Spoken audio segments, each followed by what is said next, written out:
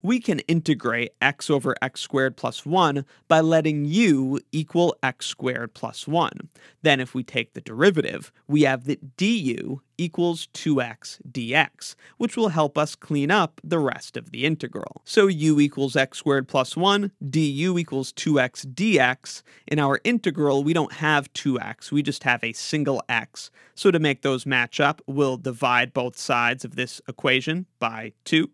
So then we have 1/2 du on the left equals x dx on the right. So now x dx we can replace with 1/2 du. There's 1/2 du, and x squared plus 1, of course, we replace with u.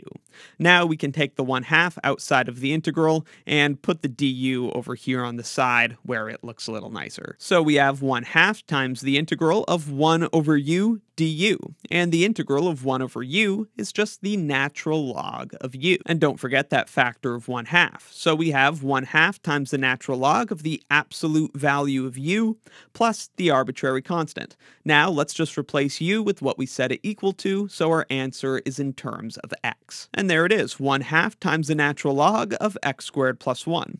We're able to drop those absolute value bars because x squared plus 1 is always positive. And that's how to integrate x over x squared plus 1 using u-Substitution.